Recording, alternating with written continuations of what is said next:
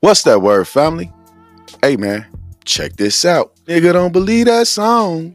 Gangsters don't live that long. I guess the homeboy YFN Lucci is finding that out the hard way, man. Because guess what? Documents are appearing to rise and say that YFN Lucci is a marked man in prison. Man, he desperately is trying to get the hell up out of the Fulton County Jail by saying that another inmate stabbed him and he heard that there's a price on his head. So check this out and I'll be back with more commentary. YFN Lucci is desperately trying to be bonded out of an Atlanta jail after allegedly being stabbed by an inmate last month. TMZ broke the story, reporting that the rapper filed a request in February claiming that a fellow inmate at the Fulton County Jail stabbed him. The Everyday We Lit rapper also says that he's been told there's a bounty on his head while he's in the prison.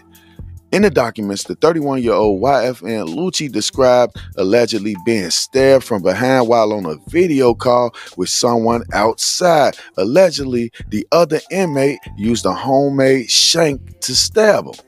Since the alleged February 9th stabbing incident, YFN Lucci claims that he's been told there's a price on his head, fearing for his life at every time while he's in jail until his trial comes, of course. Now, the rapper is asking the judge to grant him bond so that he can bounce up out of jail. And TMZ also adds that Lucci says he will be down for a 24-hour home confinement and wear a monitoring ankle bracelet if the bond was granted.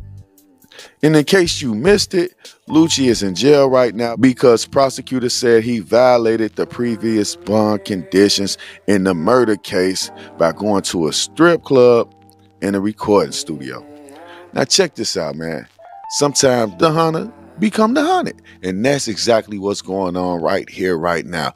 Now, Lucci finds it convenient for him to tell on somebody else or say, I'm being threatened by a gang. Do we believe him? Yes or no? Is this an elaborate scheme to get YFN Lucci free? Let me know in the comment section how y'all feel about this whole situation, because I don't know what to think about it. You're locked up for a murder case, right?